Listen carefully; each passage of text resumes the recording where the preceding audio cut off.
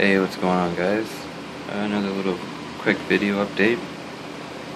From far away, these guys are looking alright, but the disease has definitely taken over these plants.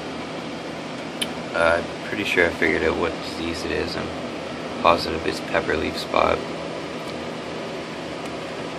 I'm pretty sure it was seed-borne because it started on the jalapenos and then slowly made its way over to the sweet peppers, and the jalapeno seeds I have are pretty old. See if I can show you how this starts though.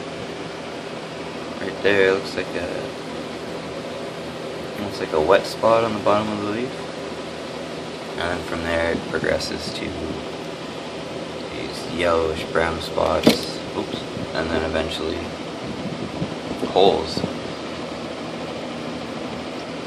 It's pretty mean looking, and it's also one of the seed leaves turned yellow and then dropped as well. And this guy, chunk taken out of there, and just overall not looking too happy. That leaf back there looks like it's going to drop. This guy dropped both of his seed leaves.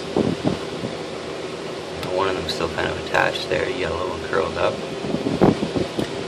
These jalapenos should be flowering soon though. I'm going to let them go.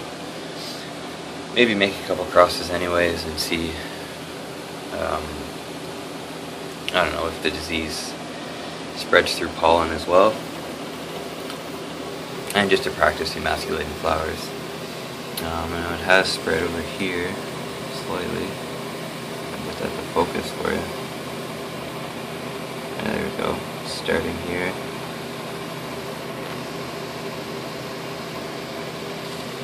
Also, I don't know if this is because of a nutrient deficiency, maybe potassium, but leaves going bright yellow, and it's probably going to drop that soon too. There's a flower on this guy. Should be opening in the next couple of days. I can emasculate them just for practice. And there's a bunch of buds starting in there as well.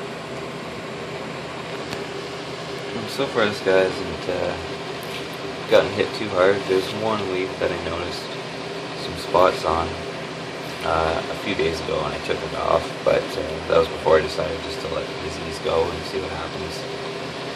But this guy's flowering as well, or budding I guess.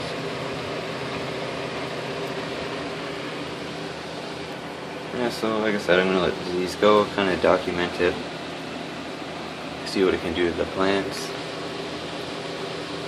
I'm assuming they're not going to live very long once it starts dropping all of its leaves.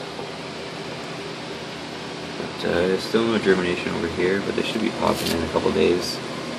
It's been about a week, I think 7 days exactly, so shouldn't be much longer for those guys, but I'm assuming it's the same batch of seeds, so I'm assuming I'm just going to have to start from fresh next time. Fresh soil, new pots, while I'll clean these pots. And yeah, I think that's it. So I'll talk to you next time.